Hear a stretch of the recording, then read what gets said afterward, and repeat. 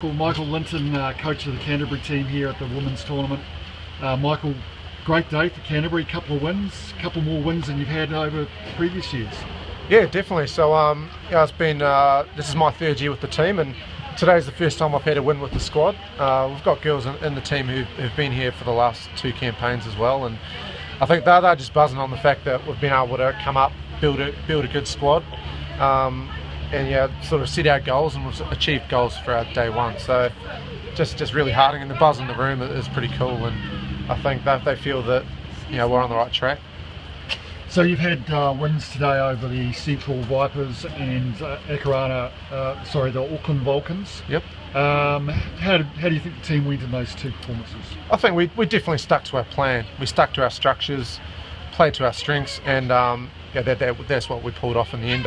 I think the real feature for us, defensive intensity, that's what got us there in the end. We're turning up for each other. We only let in 3 tries over those 2 games, whereas in the past our defence has probably been definitely a weak point. So yeah, they stuck to their structures and really worked for each other, which was the biggest aspect for me, seeing them do that. And at the same time you ran in a few tries. A couple of the girls in your team ran in hat-trick of tries today. Yeah, so yeah, a few of our outside backs getting on the score sheet a few times, and I think just club combinations are really helpful in picking the squad. I suppose I tried to play to that as well. So we only have a limited build-up, so if I can work in club combinations, that yeah, it's all good for the squad in the greater tournament. So and it's pulled off today. So yeah, I think they're definitely excited about tomorrow. Third game of the day was against Counties Manukau, and they're a pretty formidable team. How did you think you guys went against them?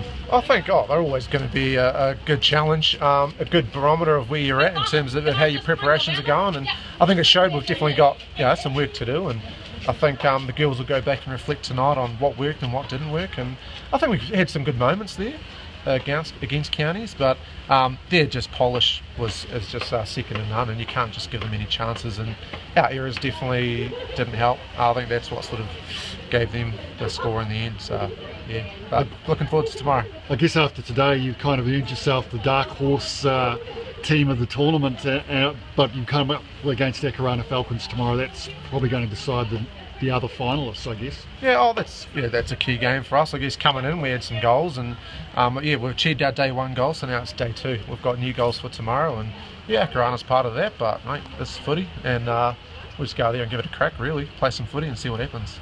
Michael, congratulations on your day today, and good luck for tomorrow. No worries, thanks Grant, and cheers mate, we'll catch you then.